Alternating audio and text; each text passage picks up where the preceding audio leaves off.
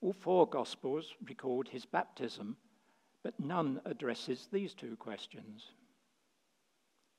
We do know from Luke's account of Jesus' visit to the temple at 12 years of age that he had a clear understanding, even then, of his special relationship with God.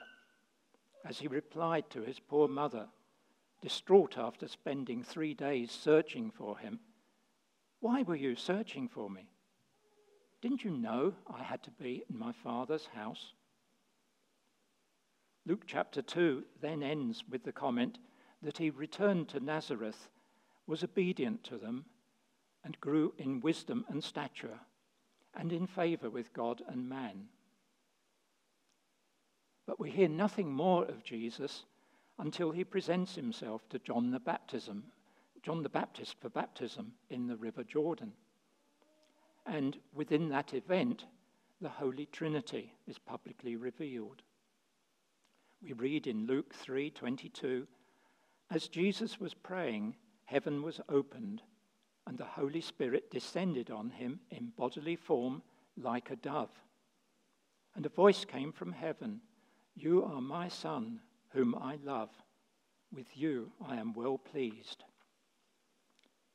John's Gospel records in chapter 1, verses 32 to 34, that John the Baptist witnessed the Spirit come down in the form of a dove, and that he had been forewarned that this would be the sign that God's chosen one had arrived.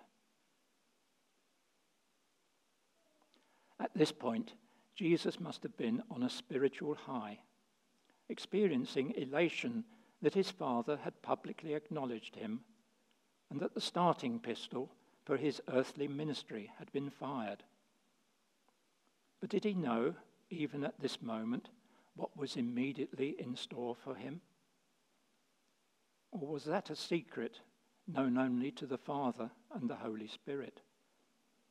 All three Gospels that record the temptation in the wilderness say that Jesus was led out into the wilderness by the Holy Spirit to be tempted.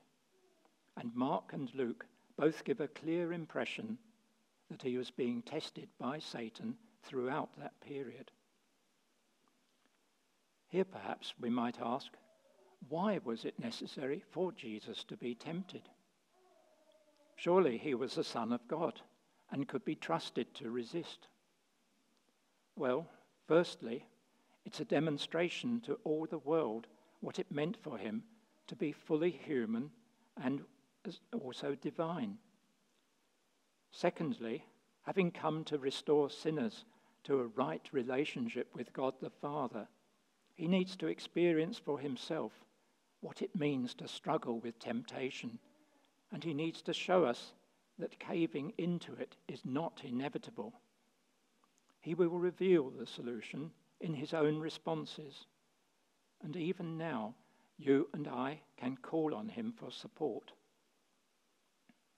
As the writer of the letter to the Hebrews puts it in chapter 2, verse 18, because Jesus himself suffered when he was tempted, he is able to help those who are being tempted.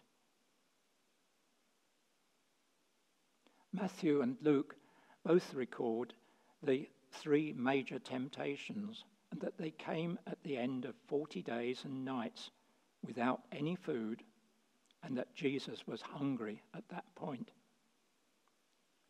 Hungry is a bit understated, perhaps. Were the gospel writers afraid of upsetting their more squeamish readers? Or perhaps it was the translators. After that time in extremely inhospitable conditions, with no food and possibly no water, most people would either be ravenous or resigned to dying at any moment. In fact, might it have needed a miracle for Jesus to be alive at this point? My mind was taken back here to the predicament of Hagar and Ishmael when they were sent away from the family by Abraham in Genesis chapter 21. And God, having already promised in chapter 17, verse 20, to make Ishmael into the father of a great nation, had to intervene to save them after very few days in the desert of Beersheba. The three Gospels all suggest the venture into the desert followed immediately on from the baptism. God wanted Jesus to be tested straight away as a second foundation for his ministry. And so there was no time to pack a toothbrush, or more usefully, a pillow and blanket. It's quite probable that the days were extremely hot and the nights were bitterly cold. Unless the wild animals mentioned in Luke 1, verse 13, were kind enough to share their caves with Jesus. Matthew, supported by Luke, records that when Jesus was hungry after those 40 days, Satan took his opportunity and hit Jesus with the first big temptation. If, or more correctly, as you are the Son of God, tell these stones to become bread. With all the miracles that Jesus subsequently performed, many involving food and drink, there's no doubt that he could have done what Satan suggested. However, Jesus silences Satan with words from Deuteronomy 8, chapter 3. It is written, "Man shall not live on bread alone, but on every word that comes from the mouth of God." Satan knew Jesus had the power. Jesus knew he had the power. But Jesus also knew it was vital that he faced this temptation with only the same resources as those available to human beings for whom he had come. To use his divine power to satisfy his own personal need would have been sin and would have failed to reveal to us the power of God's word. Satan then took Jesus to the holy city and placed him on the highest point of the temple. "As you are the Son of God," he said, "throw yourself down, for it is written, he will command his angels concerning you, and they will lift you up in their hands so that you will not strike your foot against a stone." Jesus does not enter into any debate with Satan, but simply rebuffs him with words from Deuteronomy 6:16.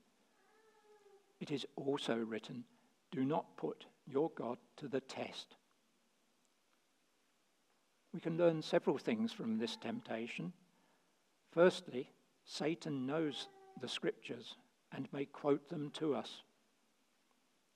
Secondly, he is prone to do so out of context. And in this case, he's quoting from Psalm 91, verses 11 to 12, but ignoring what goes before.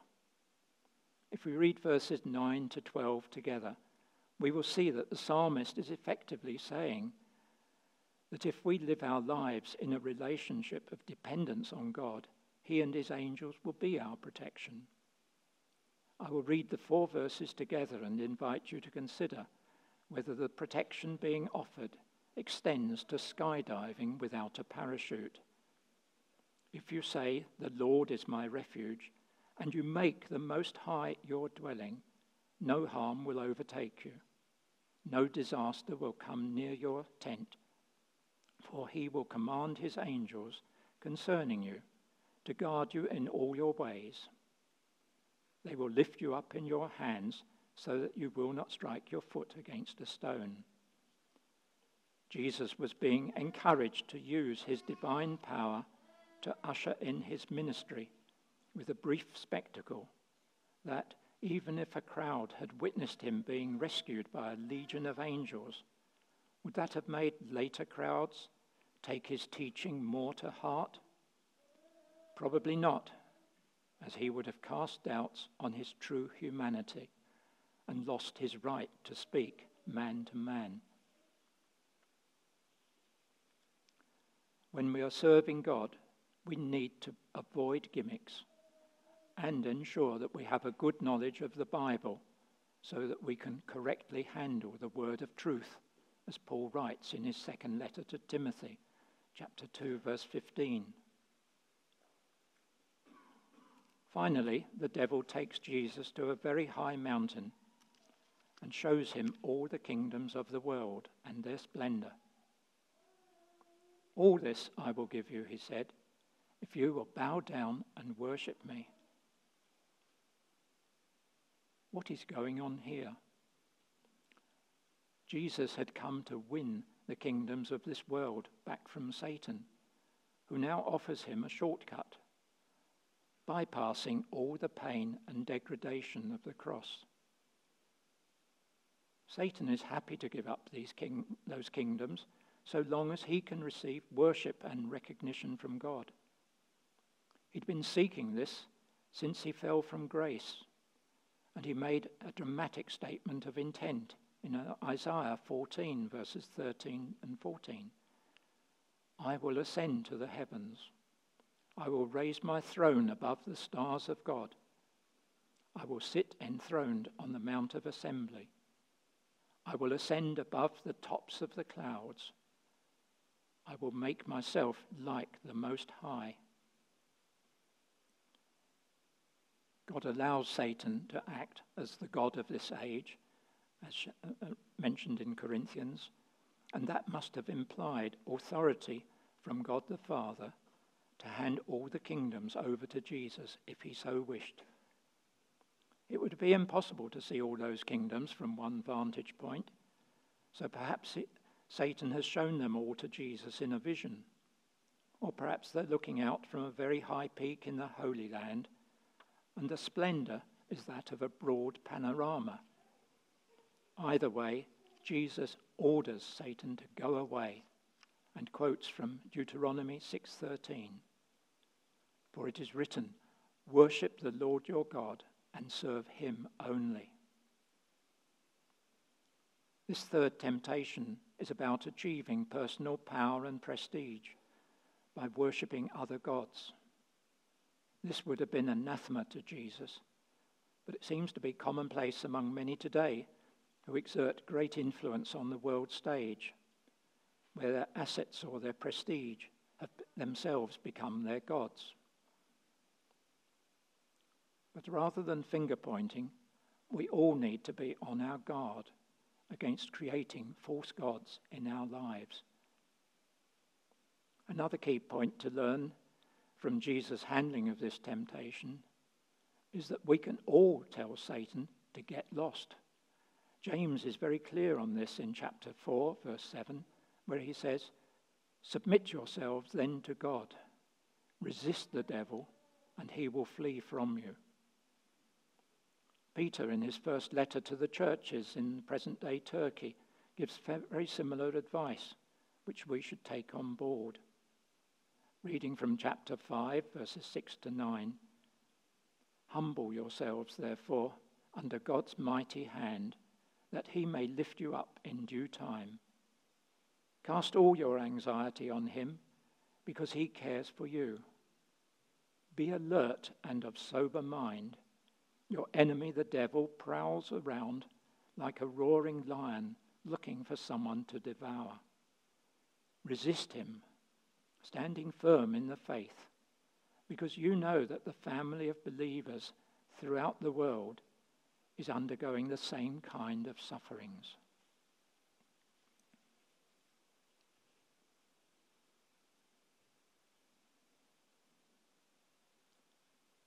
Just want to stop at this point and thank Steve for that little video he showed, because it really fits in at this point.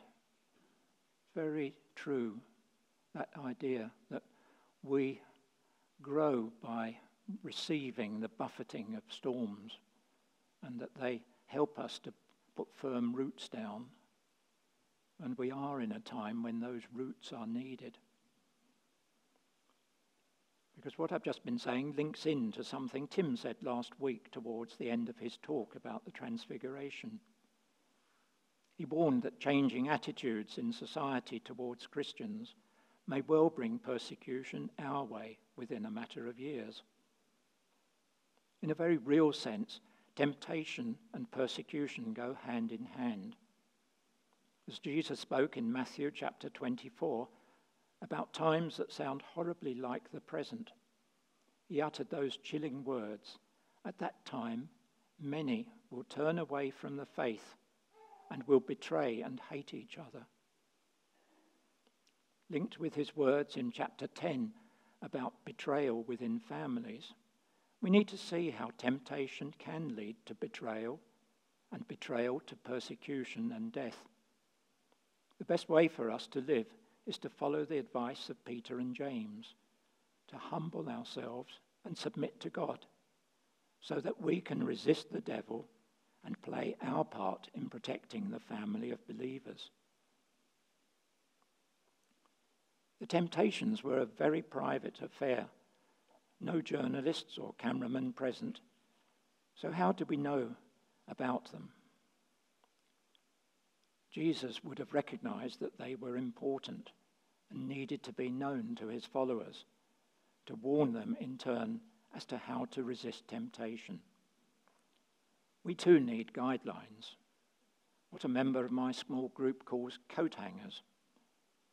So let me finish with 3 suggested coat hangers to think about this coming week. Firstly, we should watch out, particularly when life gets difficult.